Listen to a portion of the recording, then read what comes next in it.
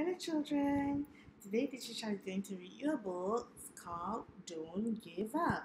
So it's written by Julia Gashetti and illustrated by Joanne Bautista, Joanne Oliver. Don't give up. Let's start by blowing bubbles, Mrs. Smith said. Put your faces in the water. The water is too cold, I said, and it smells weird. Watch me do it, said Mrs. Smith. Then you try, Lisa. When I tried, water went up my nose. Help! I yelled.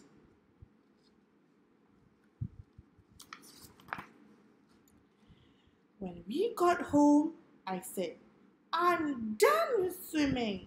The first lesson is always hard, said Mom. You have to learn, said my brother Stephen, or you will miss out on the fun this summer. Oh, so they're going somewhere this summer. So they need Lisa to know how to swim. Okay, I said, I won't give up yet. At the next lesson, we tried kicking our legs. I kept sinking, I said. She's not able to float. Move your legs like scissors, said Mrs. Smith. I started to make a splash. Still want to quit? Stephen teased me that night. No, I said. I'm not a quitter. Wow, I like how she persevered, right?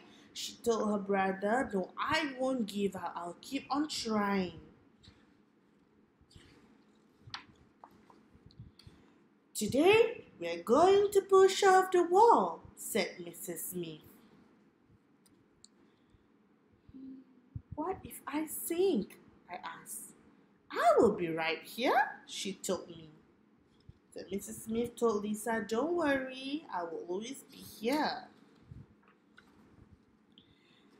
I didn't want to miss any summer fun, so I took a deep breath and pushed back.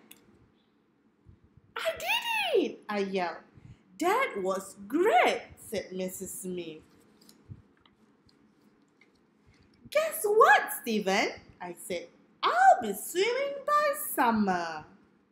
And seeing this story tells you about the little girl Lisa who is learning how to swim. And did she give up on her swimming lesson? No, she keep on trying because she wants to enjoy the summer fun, right? Now, tell me one thing that is difficult for you to do or something that you want to do but you are not able to achieve it yet. So you may want to draw what you want to do. For example, if you want to learn how to swim, you can draw yourself swimming. And what are the things that you will do so that you don't give up? Thank you for listening. Hope you enjoyed the story. Bye-bye.